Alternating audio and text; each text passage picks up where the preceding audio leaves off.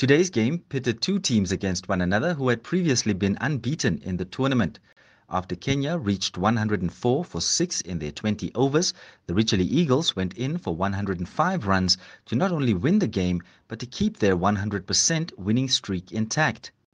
Namibia continued doing great with the bat, but it was not all smooth sailing as they lost a couple of wickets along the way. In the end, however, the partnership between J.J. Smith and Jan Vreelinck saw the host team over the line for yet another 2 points. As the Richelieu Eagles remain the only unbeaten team now, NBC Sport spoke to coach Pierre de Bruin for his assessment of today's game. Yeah, look, it's a win. We're very happy with the win. I thought we were excellent with the ball.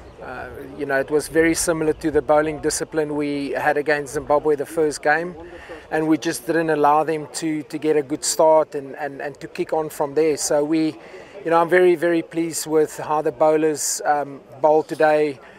Bringing Pikia France in for me was a great matchup on this wicket especially, and against the left-handers, and his bowling figures 1 for 11 and 3 was really outstanding, and all three spinners in fact bowled very well.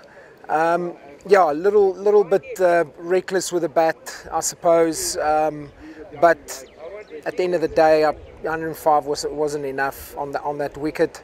Excellent knock from Jan Vreelinck just to control things, and that's what experience can do. It can just compose you and just say, guys, don't worry, I'll handle this. And the way him and J.J. Smith finished the innings and that partnership of 55 was outstanding.